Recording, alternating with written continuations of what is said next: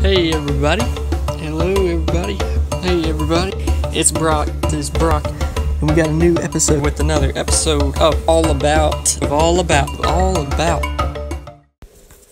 What's up guys? It's Tuesday and it's Brock and we got another All About today. Today we're going to learn about the Spanish hogfish. Let's get started. Prices on these guys, you'll spend about $40 on them. Tank size, by the end of his life, or by the end of him getting to adult size, you'll want 150 gallon.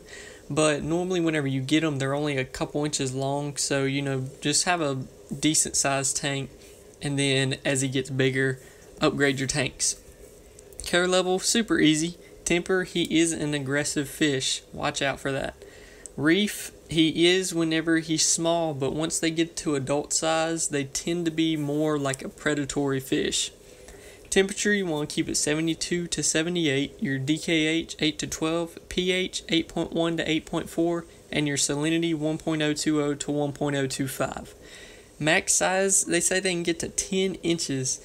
Hogfish are big. They get really big. You can look pictures up online. They are a big fish. Colors, you'll see that nice purple and yellow on them.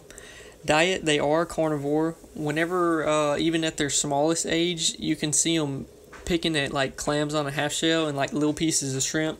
But, they'll also eat like pellets, flakes, mycelial cubes, stuff like that.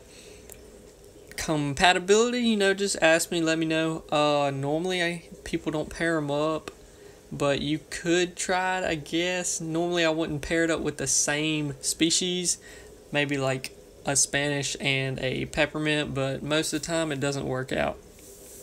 Origin, these guys are from the Caribbean, and really that's all you need to know about them. Just remember that this guy turns into a predator fish whenever it gets bigger. So any corals and stuff that he hasn't messed with as a little guy, it can totally change whenever he gets bigger. So watch out for that.